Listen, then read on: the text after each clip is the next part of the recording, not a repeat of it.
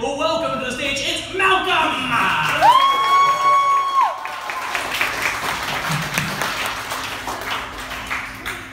So many sex and gay jokes tonight.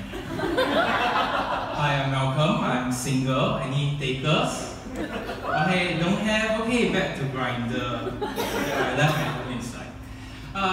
So dating is not easy, especially when you are gay. You know, some people they don't like fat guys, some don't like skinny guys. For me, I don't like short guys. So no offense to Sam. So if you're gay and you don't like other gay guys, does that make you homophobic? Homosexual? Homophobic sexual? Or maybe simply I'm just Christian now,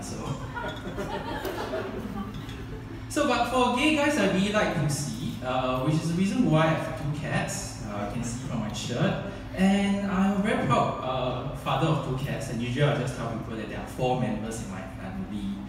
So usually there's myself, of course, my mom, and of course my 2 cats. But some people will feel that, you know, animals, they'll say that, hey, pussy doesn't count, okay? So I said, yeah, that's why I never include my lesbian sister. Oh my god!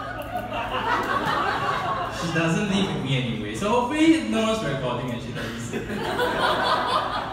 So being single, I feel that there's a lot of opportunity for me to go travel, which is the next best thing to do. You know, like in a hotel, in a single bed on your own. So, but traveling is also pretty much like dating. You know, there's you need to choose wisely, right? So in Singapore, you know, the image that Singapore gives people is like this sophisticated, okay, but yet pretentious kind of, you know, place. And then if Malaysia is the more relaxed and definitely the cheaper alternative, which is why we'll go there. And Thailand is the place you go there to do weed with. But just as long as you don't tell Singapore about it. So I call Singaporean very serious. Usually if I tell this in Thailand, it's a bit more funny. So it's okay, you can do weed, it's just only Singapore knows about it, and that's totally fine. No one's going to find out, no one's going to get jealous about it. And the other thing about traveling or even dating is that you always have to be aware of the red flags. So recently, I decided that, hey, I'm going to go to Myanmar. And then my friend was like, huh? Why don't you go to Myanmar? Don't go there. So against everybody's wishes, against the fact that there's a civil war going on, against the fact that it's very dangerous, I say, hey, why not, man? You know, YOLO, there's only one life to go anyway.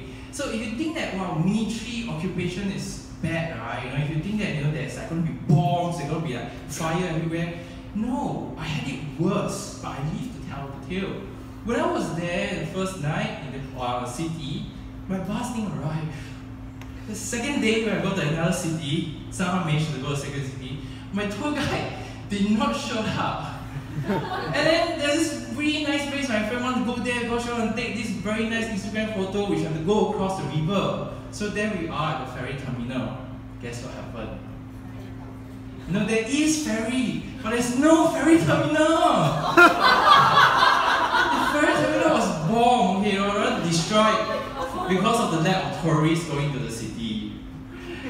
So I kind of figure out that, you know, between traveling and dating, I don't think I have that much luck in terms of traveling. So probably back to dating, you know, at least, you know, when I opened up Grindr, there is a terminal of dates waiting for me.